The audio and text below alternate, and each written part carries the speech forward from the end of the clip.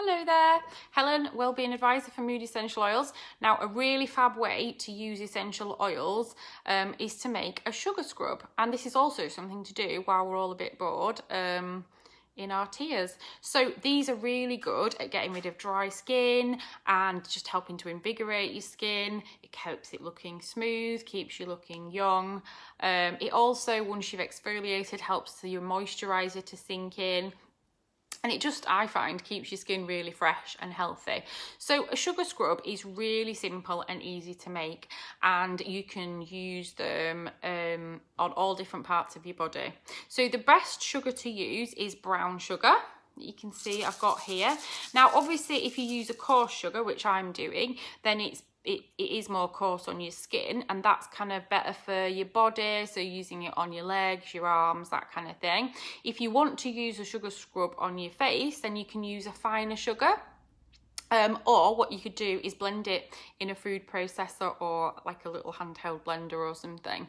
So also what you can use is you can use any carrier oil to blend it with. Now, coconut oil is a really popular one. It's kind of very solid at room temperature as coconut oil, and it does make the scrub a little bit creamier. Or you can use some of the other oils like jojoba oil or almond oil. Any of them work. So I'm going to start to mix these two together, starting off with a small amount of oil, as you can see, and then I'm going to keep mixing it dependent on how thick I want it until the mixture becomes the perfect consistency. Now, what you can also do, and what I'm going to do, is add the essential oils to this. So you've made your sugar scrub, it's so easy. You know, I mean, you could have herbs in there if you really wanted to as well. But some of the good oils to use are sandalwood. Juniper berry's really good for skin toning. Frankincense, lavender's good. Peppermint is like really cooling as well. Or you could just add one of the oils that you kind of just like the smell of. Lemon balm is really good, smells amazing. It's really uplifting. So I'm just adding about 5 or 6 drops of oil there. I mean, these days you can buy really nice jars, can't you, in most shops. I'm just mixing this together. I'm doing all this with my hands, by the way, because I think that's perfectly nice and safe. And you could add these and put them in jars for your friends, so they could become like little gifts that you could look up different oils and see which ones you feel your friends need, depending on what kind of symptoms and issues the oils deal with. And oh, that smells amazing.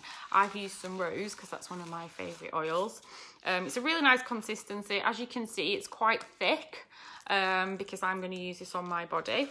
And then what I'm going to do later is probably make one that is thinner. I'm going to blend it and use a couple of different oils mixed together. I think I'll use some sandalwood and cedarwood, which are both quite uplifting for your mood and good for your skin. So go look at all our essential oils that we've got at the moment. They all come with free postage and packaging. We've got gift packs and we've got the oils on their own.